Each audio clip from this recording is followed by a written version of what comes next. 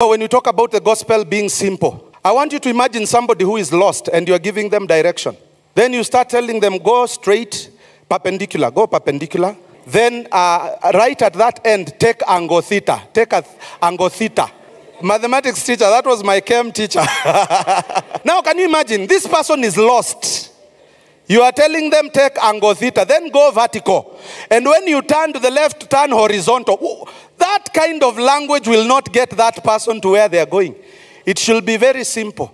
Just go, turn right. When you turn right, because it's a very long journey, just ask someone else there, so that they tell you the next stage. Make it as simple as possible. The gospel is not complicated.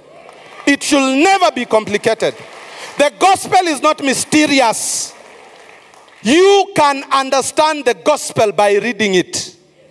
Yes, just commit yourself to read and ask the Holy Spirit.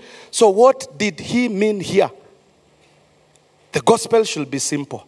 Even if I don't say anything else, the gospel that will advance the kingdom to grow and prevail is a simple gospel.